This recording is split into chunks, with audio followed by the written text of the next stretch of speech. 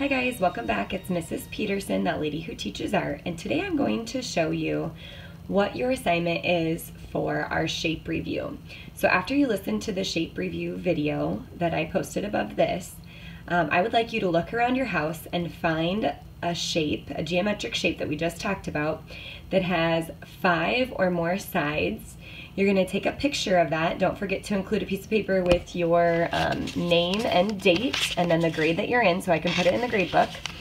And also, I want you to tell me the name of that shape. So if it's, like I have here, a 6-sided shape, you would need to tell the name of that shape.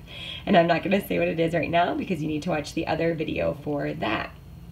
If you have any questions, let me know, but that is going to be your assignment for your shape review.